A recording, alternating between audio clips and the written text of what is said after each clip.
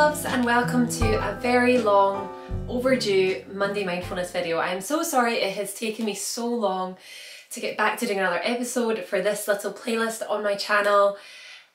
I'm not gonna lie, it's not been a great start to 2022 for me, and I'm going to be talking a little bit about kind of what's been going on with me in this video, and it's basically just been, it's not been a good start. So it's kind of thrown me for a loop. I've not been as on it with things, and I wanted to keep up doing my Thursday videos, so I just haven't managed to film another Monday Mindfulness. And another reason that there's been a little bit of a gap is that I kind of wanted to film this once I was over this anxiety that I was having and kind of through this sort of health anxiety stress issue, which I am not yet, because I just thought, you know what, I'm just going to film it now.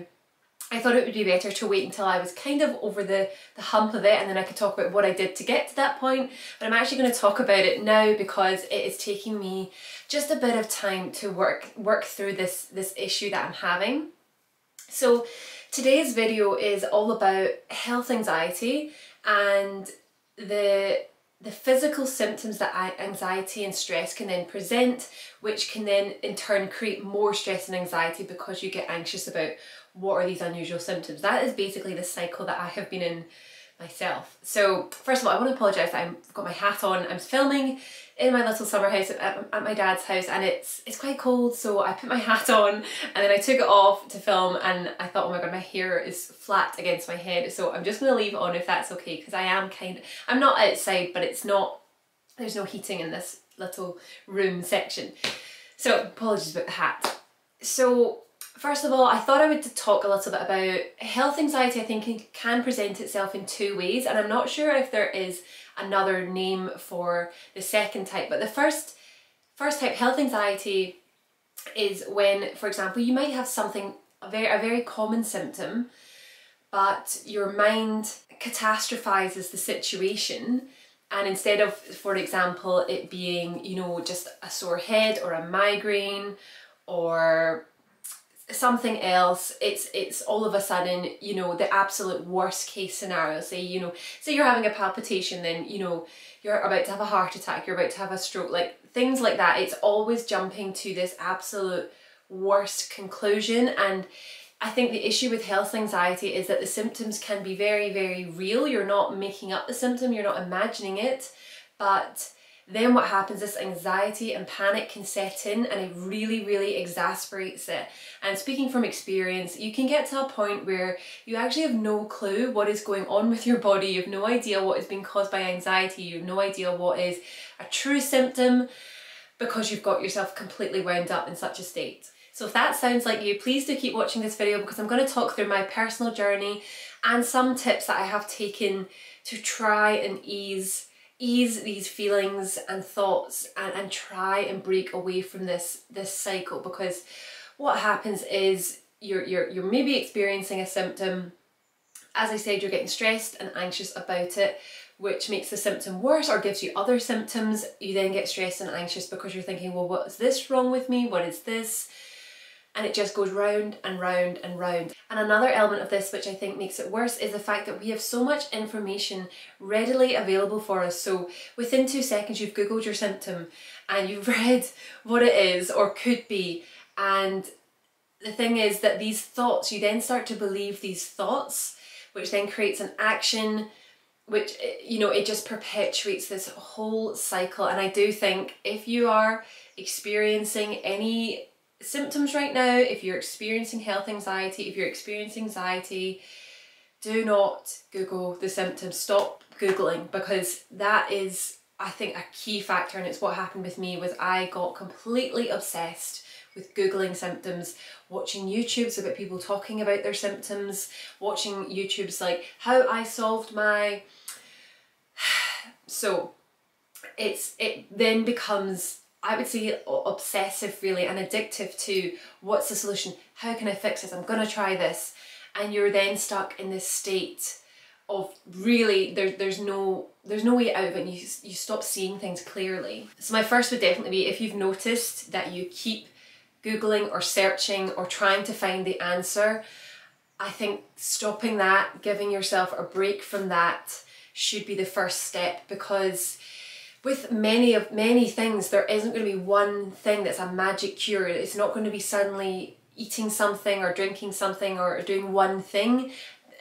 You know, that would be very rare for, I think, that to be the case. But in general, it's going to be maybe a lifestyle change or a shift of a few different things. So I do think trying to stop the Googling is a valid starting point. So I thought I would just talk a little bit about my symptoms and what happened with me, and I think this is actually quite a common issue. It's basically, what I've now understood, it is a digestive issue. So the thing I first noticed was I was having a sort of sour taste in my throat, and I googled it. Of course it said this is acid reflux. And then I started Googling, right, how do we get rid of acid reflux? I started trying like Rennie's or Gaviscon. I then found a whole load of information all about how your stomach is acidic. It should be acidic. So you actually want to add in something more acidic to keep the stomach valve closed, because if there's not enough acid, this is what causes it to open. I am no doctor, I don't know if that is true or not, but there's a lot of information on the internet saying to try apple cider vinegar, which is what I did try. And for me, this made things worse because I had no heartburn at the start of this. I had no heartburn at all, just this sour taste. Then I started taking apple cider vinegar every day, and I started to feel a burning here as I was drinking it, and it wasn't sort of just staying for like a second, it was kind of staying. And I thought, I don't like that at all. I think at that point I went to the doctor, they gave me omeprazole. However, I'd got myself really wound up about taking omeprazole because there was a lot of stuff on the internet, a lot of people saying go the unnatural route, go holistic, don't take the PPIs, they're really bad for you, there's a lot of negative press about them. And by this point I'd got myself into an absolute frenzied state of thinking, do I want to take this tablet? Do I want to continue with the apple cider vinegar? What do I do? And I just wanted someone to give me like a clear answer, and I couldn't find it, and I was continually trying to search for some information that would help me make the right choice. So I started omeprazole, then I came off the omeprazole. I then started having stomach pains, so my stomach started to feel very irritated. It felt just inflamed as I was eating. Every time I was eating, pretty much, it was just feeling very uncomfortable and very irritated. So I went back on the omeprazole. I've been on it for a wee while now, and I've actually recently just increased the dose to see if that's going to help. And to be honest, the omeprazole hasn't done a huge amount for me in terms of reducing the stomach pain, because now the main symptom I am still struggling with is this stomach pain. However, I'm not necessarily wanting to talk about the biological symptoms that I'm experiencing, but what I want to talk about is the fact that I got myself into such a state of panic and anxiety about this whole thing that it really started to affect me mentally, and my mental health took a huge dip because I read recently that if you're anxious, often people that struggle with anxiety, they want certainty, we want certain answers. I wanted to know, am I having acid reflux? Am I not? Is this chest pain being caused by anxiety, or is it being caused by heartburn? Is my stomach irritated because of gastritis? Is it... And there was no certainty, and I got to a point where I was experiencing physical symptoms of anxiety and stress, as well as the stomach issues, and I had no way of ascertaining which symptom was coming from where, and I was really in a frenzied state. And the reason I'm talking about this in this video is because I just really want to offer any reassurance or any comfort to anyone who might be going through something similar, because I then started to get into this mindset, and it was because I've read comments on the internet of people saying, I have struggled with this for years, I've found no cure, and I kept then telling myself that's what's going to happen to me. And this was the anxiety I got stuck with, was that I'm not going to get better, I'm going to have stomach issues for the rest of my life, and I will not be able to get an answer to this. That was essentially what I started believing and sort of telling myself, and it was this reoccurring, this rumination anxiety. And it then, as I said, it really started to affect my mood. I started to lose motivation for things. So there was a time that I think I took about 5 or 6 days off Instagram. I was really having a bit of an anxiety overload. The only thing I could think about was my stomach and will this get better and how can I get better? Do I take the omeprazole, take apple cider vinegar, do I take something else? It was utterly exhausting, and I guess I want to offer my personal experience and hopefully some, not necessarily advice, but even some comfort, because whilst obviously in some cases the medicine will work and that's it, for me the medicine didn't seem to make a huge difference. And one thing that I know was a constant was my anxiety and stress. So I thought I need to tackle this anxiety before we can even see a clear picture. So I mentioned that I'd got myself into such a state with this anxiety that I was having physical symptoms. So I thought I would just talk through how anxiety can present itself in your body. And you might not be aware of these symptoms, maybe you have experienced them, but these are, the ones I was experiencing was chest pain, which is a really intense and frightening feeling. And I think what was so difficult for me was I could not work out whether this chest pain was heartburn or anxiety. And I still don't know at what point was it heartburn or was it anxiety. Like it could potentially have been all heartburn, or it could have been all anxiety, but I have no way of deciphering between the two because it was just so, it was so regular. I was having chest pain every day and it was just so uncomfortable, and it was a really anxiety inducing symptom. And I've had chest pain once before at the start of the pandemic. I believe I did suffer, I don't know whether it was a sort of mini panic attack or this indeed was a panic attack, but I read a really frightening article about COVID and I immediately was consumed with this idea that I was going to get COVID and I wouldn't survive it. And my chest obviously in those moments really constricted, and the muscles obviously went into some sort of spasm because I then had chest pain for 5 days afterwards. And I remember thinking, I don't understand this, what is going on? Is this a heart attack? Like, what is it? And I didn't really do anything about it apart from I was taking ibuprofen, which I don't even know if is the right thing to do.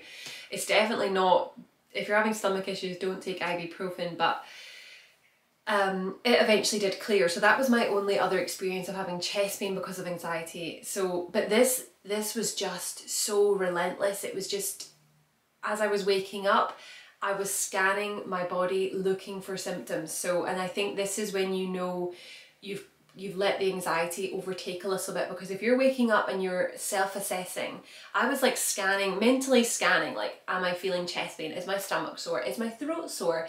Is there a taste in my mouth? Is there any other symptoms? You know, I was almost looking for it, or I was looking for it.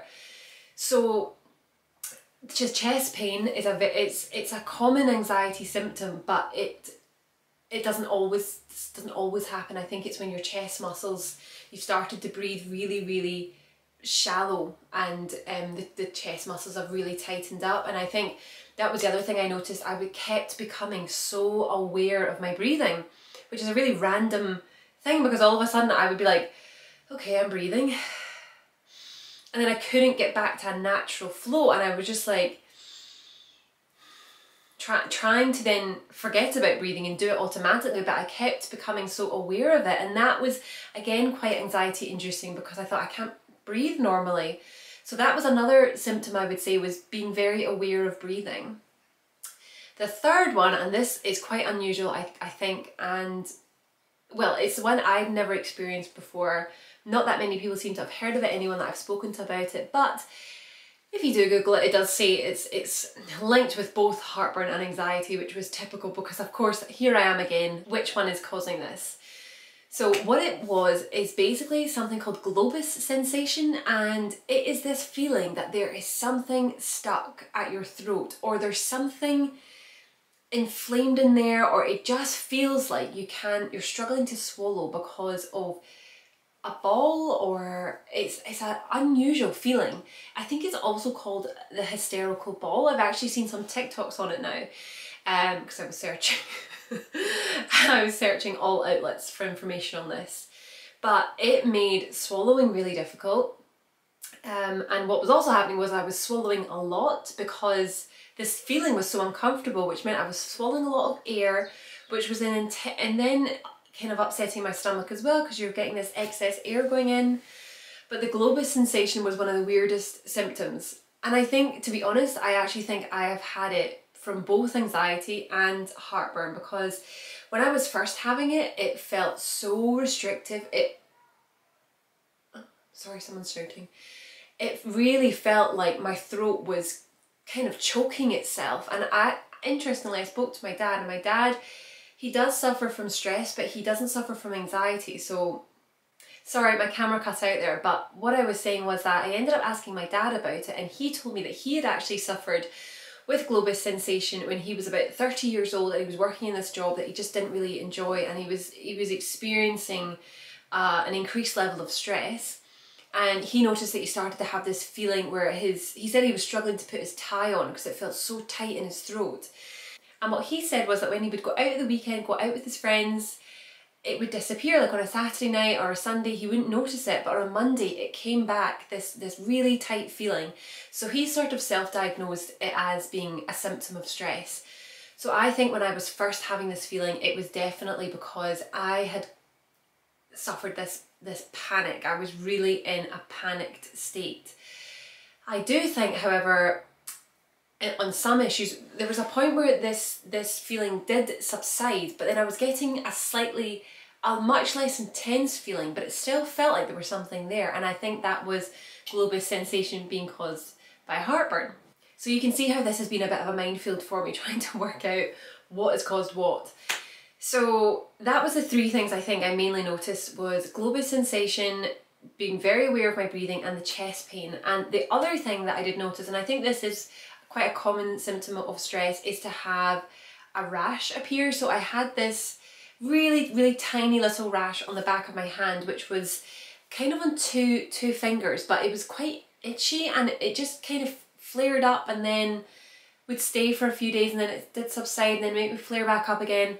I was not in any way worried about that, and I think that actually helped me think, do you know what, is this stress presenting itself?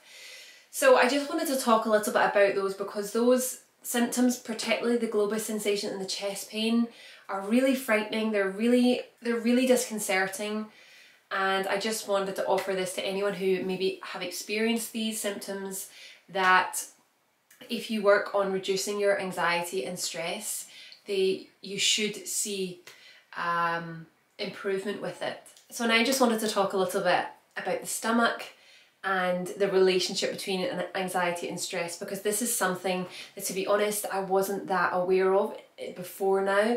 And do you know what, it makes a lot of sense when you think of phrases like, what does your gut say, or you feel that in your guts, like your stomach feels your emotions.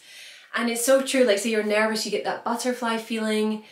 So it makes sense that if you're suffering stress, then your stomach can definitely feel the impact of that. I think what's happened with me is that there was an issue with the stomach, and it's just got so exasperated, and it's been unable to heal itself because my body has been in this tense state. And I did actually read that if you are like having increased levels of anxiety and stress, your body can't repair itself as well. So I think this is maybe why some issues really there can be longer term, because your body's just not in a great state to repair the cells and try and get better, essentially. So what I've really been looking at now is digestive health, trying to help my body get back to functioning normally. I'm still experiencing these stomach pains when I'm eating. However, what I've actually found has given me a little bit of relief, more than the omeprazole, was actually going to get acupuncture. So, and I know that there's so many alternative medical options, and it's not for everyone, but I just haven't found much relief at all with the omeprazole. So on what day was it, maybe Wednesday, I went for acupuncture. I had no expectations that it was actually going to help much at all, but I have been for acupuncture lots of times before for neck pain and back pain, so I do trust that it works. But for an issue like this, I just wasn't sure. So I went in and I spoke to the acupuncturist, and he was just so calming, and I actually found what he said really helpful. So if you've never been, basically what they do is they feel your pulse, and your pulse can basically indicate a variety of different things. So it was a Chinese herbal practitioner that I spoke with, and so he tested my pulse, and he said that my pulse was weak, or it was a little bit weak, and then he looked at my tongue, and sorry, this is a bit gross, but he was like, your tongue is a little bit yellow looking, and he basically said that indicated that something in my stomach was not functioning correctly. This was a digestive issue, which I kind of already thought, but just I think hearing it from him, I just found it helped me just calm me down slightly. I then went in for the acupuncture. He gave me acupuncture. He put quite a lot on my stomach. He put some on my arms, some on my head, some on my toes, or my foot, like not quite my toes, sorry.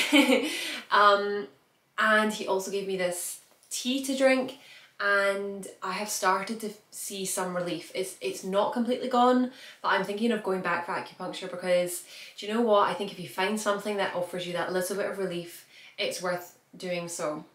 And I think it obviously depends, and I would always say first port of call, go and speak to your GP, but there is no harm in exploring some other options, particularly with this, where I would really like to be off the omeprazole, to be honest, because I'm not sure it's helped, and I'm not even sure if it could potentially be making it worse. I'm not sure. But I just really wanted to talk through this issue that I've been having recently, and hopefully even offer just some reassurance that anyone that has experienced this or is currently experiencing this, you're absolutely not alone. And please, please remember that you will be able to solve this. We are going to be able to heal it, because I think that was the number one thing that was really frightening me, with this idea that I will never get better from this. And the problem is, once you're then in this turmoil, it's so hard to break away from it. So just to close, I think I would say, please stop Googling your symptoms. Please start telling yourself that you will get better. We are going to sort this issue.